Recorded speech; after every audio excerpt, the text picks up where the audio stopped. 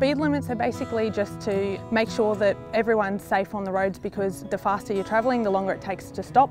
Different areas, obviously, like residential areas, businesses, they all require slower speed limits. You've got pedestrians, school zones. If something were to happen where a pedestrian comes out onto the roadway or another vehicle comes out of a side street, you need to be travelling at a speed where you're able to take evasive action if required and avoid a collision. The speed limit is the limit, so it's driving below that speed limit, and that's dependent on many different factors, weather, traffic conditions, weather conditions. It's all about being able to have safe stopping distances. Just because the speed limit is 100 doesn't mean you have to do 100. If the conditions don't allow it, you can sit underneath that speed limit.